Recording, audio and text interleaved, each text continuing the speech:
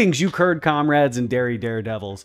Welcome back to the channel where our jokes are cheesy and our flight tips, well, we try to keep them breezy. Today we're going to be talking about the P-26. It's an amazing starter airplane. It's again one of those reserves that you're going to get from USA right out the bat. Let's get into the fun details about the P-26. I don't know why I keep calling it the P-36. Either way, let's get into it. And here's the P26A-34 M2. And this little cheese wedge of the skies might look Gouda, but it's even better in the air. It's an amazing starter plane for you mods and newbies out there. With this being yet another American reserve aircraft. You're going to get this right out of the gate as soon as you download Warthunder. Now let's get into some of them gooey specs. With a top speed that could outrace a speeding pizza delivery driver at 377 kilometers per hour and a climb rate that'll have you saying, "Holy Swiss." We're getting high. This plane is no mere cheese puff. Let's see how it handles in combat. Now, with over 600 horsepower coming out of that Pratt & Whitney 1340-33 radial engine, this thing gets off the ground in about 170 meters, or for those of you using Freedom units, about 600 feet. Now, how do we keep the P-26 flying as smooth as fondue? If you're going to be trying to do some aileron rolls, try and keep it below 260, because that's about the limit of that aileron control surface. Now, if you're trying to use that rudder, trying to get some slips in, trying to get some hammerheads, try and keep it under 180. Now, if you're at war emergency power, trying to get away from the enemy and you don't want to risk blowing up your engine, keep it above 190 to keep that radiator working as well as it can. If you need to get down and away from the enemy and you're trying to get this thing to as much speed as you possibly can, keep it below 508, because that's when stuff starts coming off the airplane.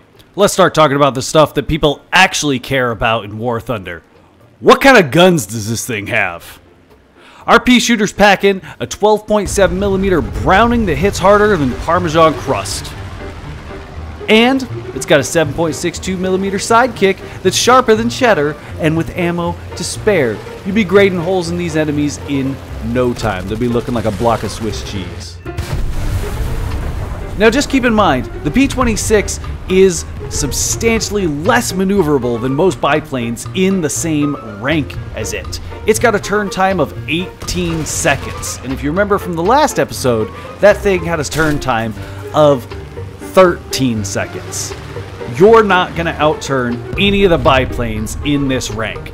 But with those two bombs strapped on the underside of it, we can get some boom and zooming done.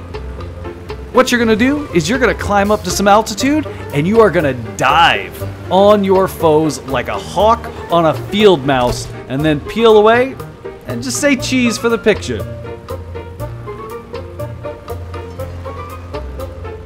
And here's a little history for you. The Peashooter was the big cheese of the sky back in the 1930s. But like all good things, it had to age, and by World War II, it was more of a vintage collectible than a realistic fighter. So have fun with it in Warthunder.